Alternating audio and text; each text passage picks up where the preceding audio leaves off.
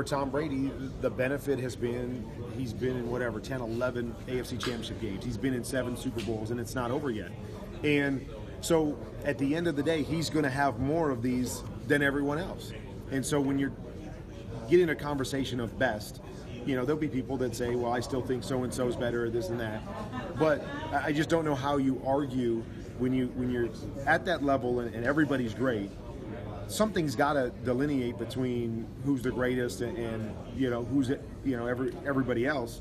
And the fact that you play in 7 Super Bowls, which is ridiculous. It's ridiculous. If you win 5, and who knows if he wins more? He wins more than anybody that's ever played the quarterback.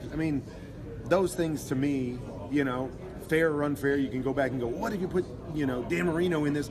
Well, Dan Marino didn't get to play in this, so you can speculate all you want, but Tom got this, and this is what he did with it.